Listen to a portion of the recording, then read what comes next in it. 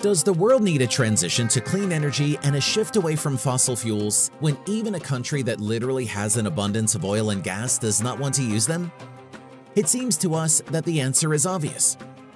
In November 2015, Sheikh Mohammed bin Rashid Al Maktoum, Vice President and Prime Minister of UAE and also the ruler of Dubai, launched the Dubai Clean Energy Strategy Program. The ambitious goal is to make Dubai the city with the lowest carbon footprint on the planet by 2050.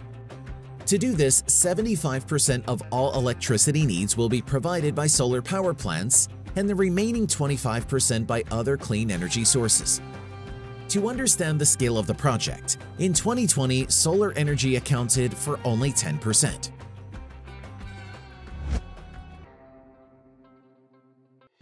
One of the pillars of the strategy was Mohammed bin Rashid Al Maktoum's solar park. The phased construction of this huge solar power plant, 50 kilometers from Dubai, was divided into 5 phases. In the first stage in 2013, a small solar power plant with a capacity of 13 megawatt was erected in the desert. But the second stage in 2017, its capacity increased to 200 megawatt. Not so much, right? In 2020, the third stage was completed. The increase in capacity amounted to another 800 megawatts. If classical solar farms were built in the first 3 stages, then objects with different solar energy technologies appeared in the fourth, another 917 megawatts. 217 megawatts are provided by traditional solar cells. Another 600 megawatts are generated by the parabolic trough, a solar thermal collector that is straight in one dimension and curved as a parabola in the other 2, lined with a polished metal mirror. The remaining 100 megawatts are generated by the solar power tower. In both unconventional technologies, sunlight is focused onto a reservoir of liquid of high heat capacity. The coolant, heated to several hundred degrees through a series of heat exchangers, sets in motion turbines that generate electricity.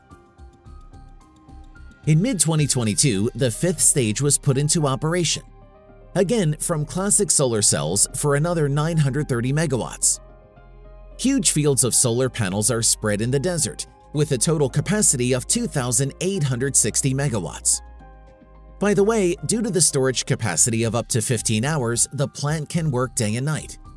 The energy accumulated during the day is supplied to consumers when needed. Right now, the applications for the next phases of the project are being deliberated, but it is already known that by 2030, the solar park will reach a capacity of 5 gigawatts. And that's not all. Why limit yourself to the area of one giant power plant, even if it is the largest in the world? After all, you can collect solar energy in the Emirates literally anywhere. Therefore, the Dubai Clean Energy Strategy stipulates that solar panels will be installed on every roof in Dubai by 2030. Moreover, at the end of 2019, the total capacity of installations used in private households and commercial organizations already amounted to 125 megawatts. The goal of the project is for solar panels on homes to produce 5,000 megawatts of energy by 2030. That is the same as the Mohammed bin Rashid Al Maktoum Solar Park. They say that there is a fly in the ointment.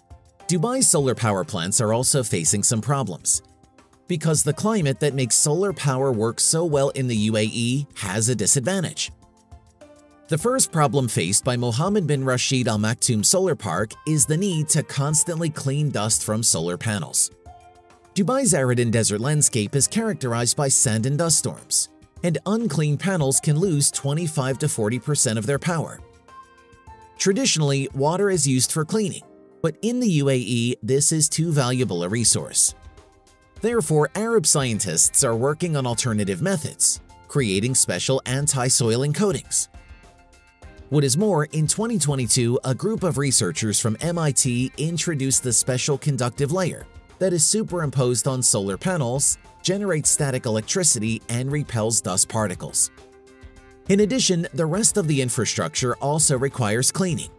If dust settles on power lines and becomes wet due to light rain, a short circuit can occur.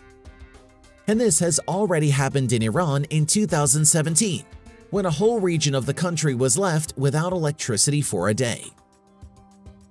The second problem is extremely high temperatures. Dubai solar park engineers have to constantly test new materials and technologies in order to achieve efficient operation of solar panels in high temperatures. And they succeed. The average efficiency of solar panels in the world is 16 to 18%. Panels using polycrystalline at the Mohammed bin Rashid Al Maktoum Solar Park have an efficiency of 22%.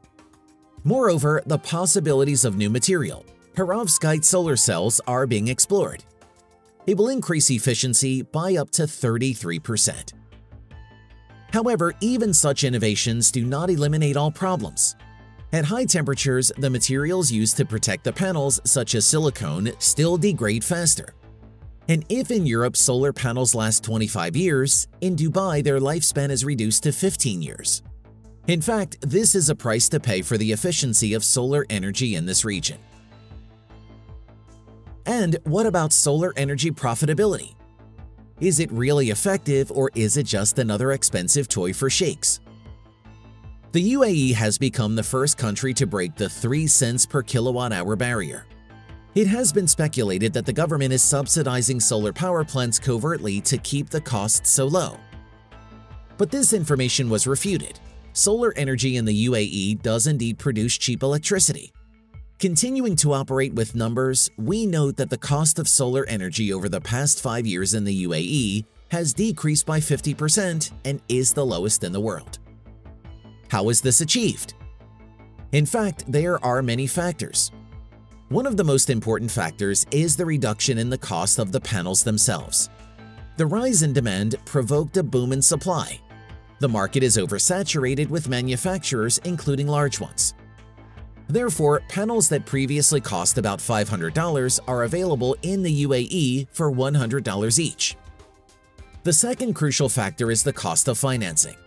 Sheikhs lend to companies implementing projects at record low interest rates. The third factor is that in the UAE, the costs of research, construction, and development are lower than in Europe and the USA. The fourth factor is longer contracts. In the UAE, public utilities enter into 25-year contracts for the supply of electricity, against the global standard of 15 to 20 years.